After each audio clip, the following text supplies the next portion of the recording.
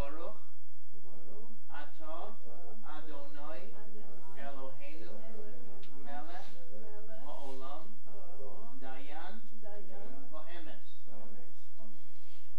This time we care for a parent, we care over the heart, a little bit on the left.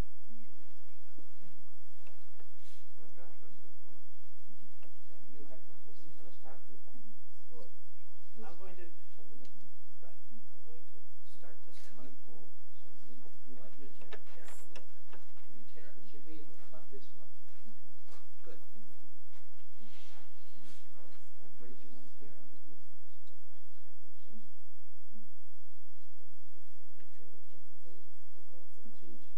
Just a little. Good. Good.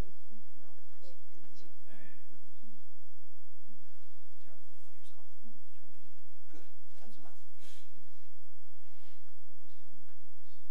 Please come back to your seats. Thank you everyone for being here.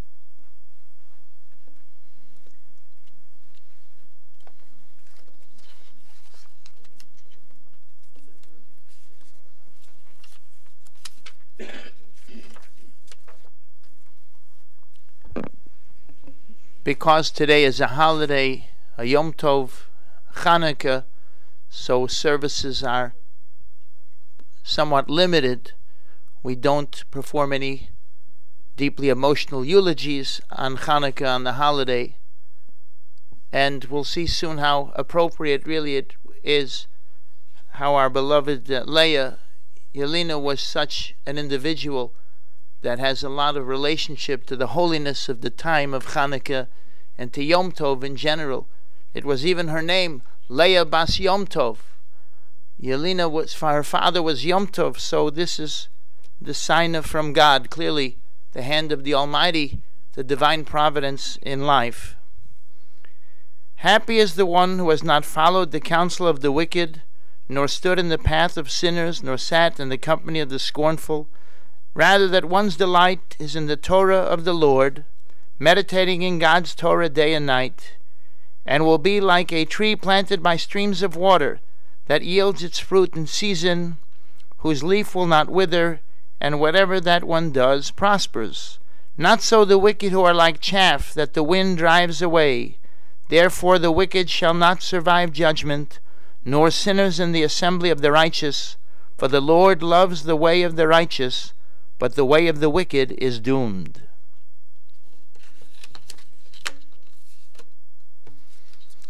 Eshes Chayil, a woman of valor, who can find? She is more precious than pearls. Her husband places his trust in her, and so he profits. She brings him good, not harm, all the days of her life. She seeks out wool and flax, and cheerfully does the work of her hands. She is like the merchant's vessel, bringing sustenance from afar. She arises while it is yet night-time, giving food to her household and a portion to her workers.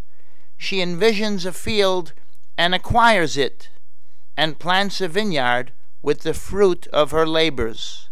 She invests herself with strength and makes her arms powerful. She discerns that her enterprise is profitable, so her light does not go out at night. She stretches out her hands to the machine as her palms hold the spindle. She opens her palms to the poor and extends her hands to the needy. She has no fear of the snow, for all her household is dressed in fine clothing. Luxurious bedspreads she fashions, linen and wool colored in lavender are her clothing. Distinctive in the assembly is her husband, where he sits with the elders of the land. She makes a cloak to sell. She supplies the merchants with belts. She is robed in strength and dignity, and she joyfully awaits the future. She opens her mouth with wisdom, and a lesson of kindness is on her tongue. She looks after her household and never tastes the bread of laziness. Her children arise and praise her. Her husband, he lauds her. Many women have excelled, but you excel them all. Grace is elusive and beauty is vain, but a woman who fears God, she shall be praised. Give her the fruits of her hand, and let her be praised in the gates by her very own deeds. And that beautiful scripture, the poem of Solomon, Eshes Chayil, the woman of valor, so eloquently describes our beloved Leah, who was just that kind of an individual, so unique. I'm here today really as a representative. The family is very close with a dear friend of mine, and a very great family. Many of you may remember Rabbi Kazin, Zecher Tzadik Levracha, the great Rabbi Kazin from Lee Road, Tzemach Tzedek Synagogue, a Shoichet, a Tzadik Yid.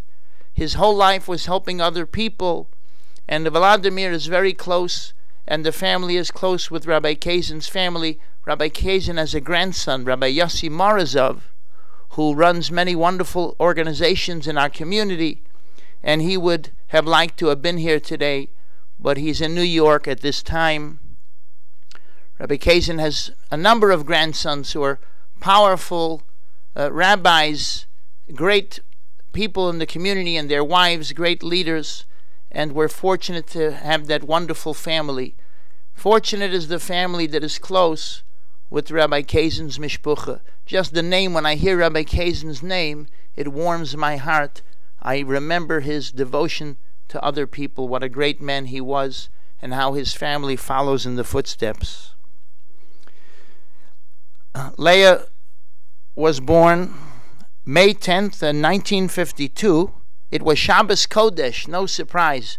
It was on Shabbos Saturday, so if it was late at night, so maybe it was just after Shabbos, it still has the flavor of Shabbos, but probably it was on Shabbos itself, the holy day of Shabbos.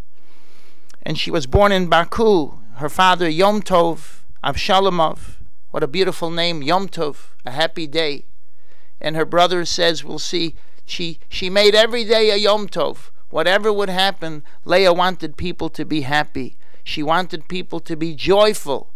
She tried to make people appreciate the beauty and joy in life and not focus on depressing things, on sadness, but to look at the godliness in life and to aspire to celebrate, grab every minute of our life that we have. Her father was Yom Tov, and her mother was Gulbahar, which means a beautiful spring flower. And indeed, that's really, the family was indicative of that. You know, you think of a spring flower, you think of the holiday of Shavuot. Shavuos, when God gave the Torah, the Har, the Mount Sinai was decorated with so many beautiful spring flowers to grace the beautiful Torah. And so what a couple, Yom Tov and Gulbahar, what beautiful names really to celebrate our history, to celebrate who we are. We always think if we spent more time thinking about our names that our families gave us, that we have the great legacy it speaks of. And as I say, she was born in Baku in Azerbaijan. She has with us, Baruch Hashem, Lahavdil ben Chaim L'chaim. Her older sister Elmira is here today, and then a sister, Lahavdil ben Chaim L'chaim, Sophia, who passed away. Her brother, he should live long and be well, Vladimir, is here with us, and of course our beloved Leah. Yom Tov, her father, was a bank auditor. He was a very strong man on his principles, and it was not easy to change his mind. When he committed himself to something, he was steadfast. Gulbahar, her mother, was a children's nurse, and during the war, World War II, she worked in the military hospital in Baku. Leah's motto was always, be happy. Be happy. She was an entertaining person. She always had a sharp sense of humor. She would be funny. She wanted people to find joy in life. A joy child. She kept the family smiling, even sometimes when it may have been difficult to smile. Leah was married in 1975 to Mirza, also from Azerbaijan, Babaev. And Mirza was a man of all trades, talented individual. You know how Jewish people over the years had to find a way to always do this, that, and the other thing, many things to do.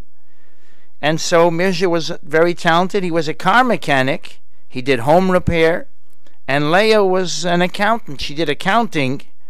And they met and married in 1975. And all of their all of her grandparents were alive at that time and able to be at that wedding. A great moment for her and the whole family. In March of 1993, Mirza, Yelena, and Alex all came to America. Alex had been born in April of 1979 in Baku. And the reason the family came here was primarily to give Alex opportunity in America, as well as to be with her brother and older sister that were already here, Leah's brother and older sister. Mirza, her husband, worked, many of you know, right down the street here on Taylor Road. There was a car repair, Mr. O's. Those of us from the area remember Mr. O's, and Mirza worked there as a mechanic when Alex went to Hebrew Academy. Alex remembers fondly how his parents had sent him to Hebrew Academy, where he met Mrs. Mann, and Mrs. Mann was an important influence. And Rabbi Pfeiffer, he mentions to me, Rabbi Abish Pfeiffer, who is also a very vibrant force in the community. I think he said one of the rabbis at Hebrew Academy helped him find a job at Stop and Shop in the Cedar Center there. And Leah continued to work. She worked to help the family. The family was her focus. That was her life. She worked on an assembly line at Century Greco. And, of course, when Alex met Natalie, if I said Natalie, okay. And they were married, and she celebrated Marta and Julia, her two granddaughters, a very important part of her life. And so that's a humble recap of our beloved Leah's life. I know the family is going to add to that with some words of remembrance. Since today is Hanukkah, we're celebrating her life, and we're remembering all the joy that she brought us. And we try to emulate her great qualities, which, of course, to be able to be happy, to find joy, to celebrate life, is really to connect to God, because all sadness comes for a divine reason, for us to ascend over it. The only darkness in this world, in the world of truth, there is no darkness. There is only joy and bliss with God. So Leah really was teaching us a very great attribute to aspire to. And that's the matriarch Leah. You know, the rabbis, the Torah says that the eyes of Leah they were crying. She thought she would have to marry Esav, who was not righteous. But she ascended above all of that sadness and was one of the greatest prophetesses in Israel. And so too our Leah left that legacy for us to celebrate life with joy and feel a closeness to God. Her father Yom Tov, there's one mitzvah that we all have in Yom Tov. What is a mitzvah Yom Tov? V'samachta b'chagecha. We must rejoice. That's a quote from the Torah. We should rejoice on the holiday. On the holiday, we should be joyful. We should be filled with joy. So Leah Bas Yom Tov, that's the lesson that she leaves us. May God bless us all to be able to aspire to this great level of emulating joy in life, aspiring to be happy, and to follow all of her lofty ways. I know that at this time we call upon the family. I believe her brother was going to speak, and her daughter-in-law, Natalie, were going to speak.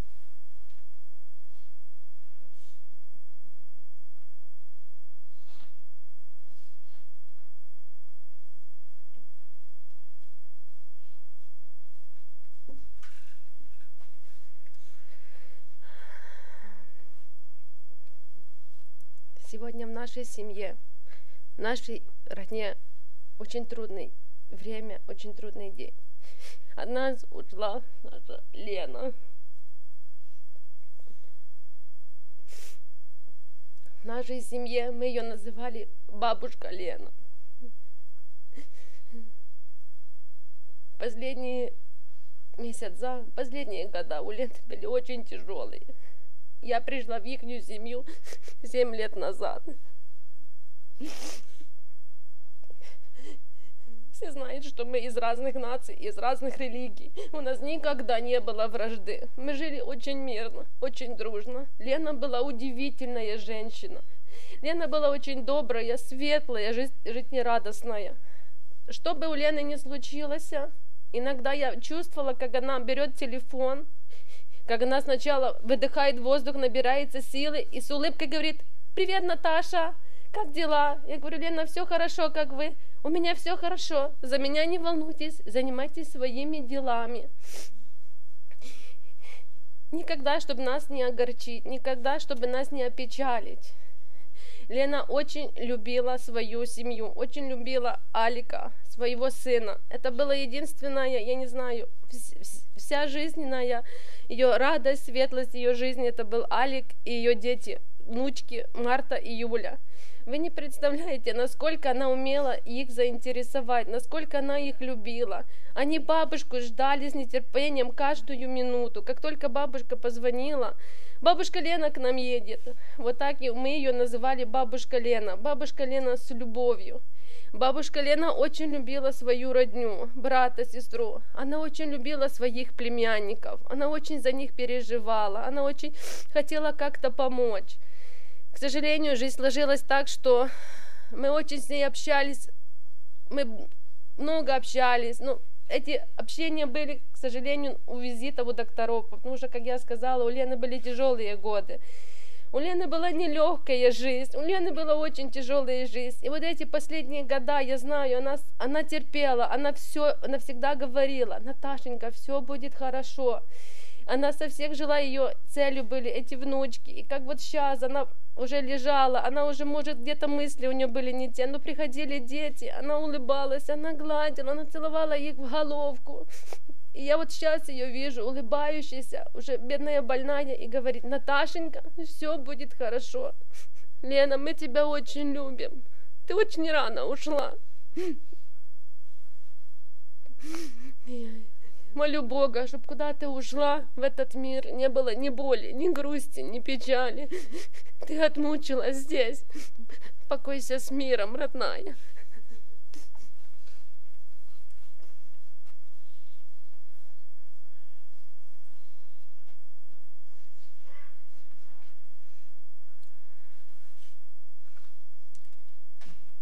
Здравствуйте всем. Не знаю даже с чего начать.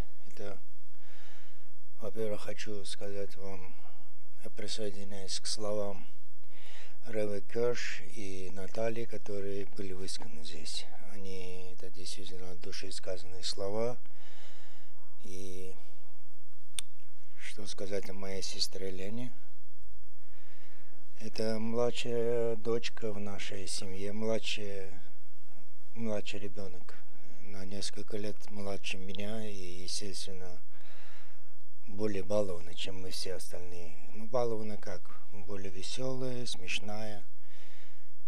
Как я помню именно ее детство, когда она еще ребенком только бегала, кричала.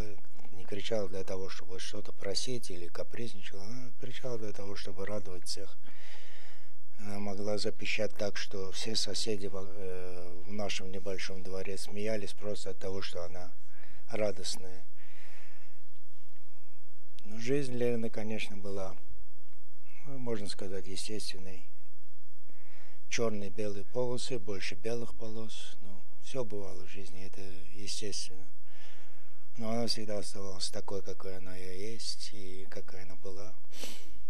Как заметил Ребе Кёрш, мой отец был очень человек слова своего, и также Лена. Это, видимо, перешло от нее. Убедить, если она уверена в своей правоте, убедить ее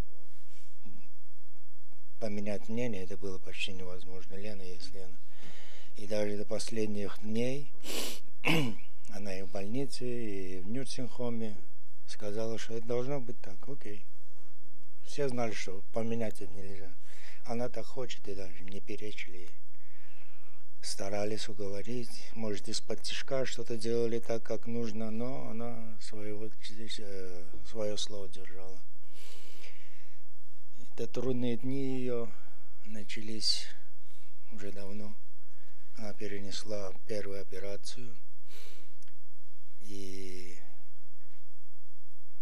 может все было по-другому, может она еще жила бы, но это химиотерапия, которую ей оказывали тогда, было для нее невыносимо.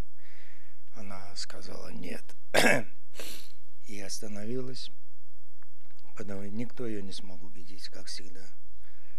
Не как всегда, но это был ее характер. Нет, все. И дальше более сложная стадия этой болезни. Это началось где-то месяцев 5-6 назад, может быть, и она с каждым днем становилась все слабее и слабее, но она держалась, хотела выздороветь, хотела вылезти. Мы все ей помогали. Я очень благодарен всем, кто был при ней в эти дни. Это Мирося, Наталья, мама здесь, она сама Мирося. Алик почти не отходил от ее постели, везде. И насколько могли, мы все были там и помогали. Все делали для того, чтобы поддержать ее. Что еще сказать о ней? Ну, все, что Ребе Кёрш и Наталья сказали, это все от души сказанные слова, и дай Бог, чтобы то, что она желала для этих людей, для своей маленькой семьи, не маленькая, это нормальная, средняя сейчас семья, что она для них желала, все самое хорошее, самое светлое, чтобы это сбылось. Ее нет с нами, и пусть ее душа покоится в том мире, куда она сейчас ушла, и очень трудно говорить о ней, о прошедшем времени. Ну, трудно привыкнуть к этому, но теперь так будет. Вот фотография, это она, ее более молодые годы. Я думаю, все запомнят ее именно такой, как она там есть. Радостная, веселая, красивая. И ее внучки, чтобы они помнили ее такой, как они видят на карточке. И то, что все хорошее, плохое она никому не сделала. Все хорошее, что было у нее в душе, что передалось этим детям. Спасибо вам, что вы все здесь. Спасибо за поддержку. Дай Бог вам всем здоровья.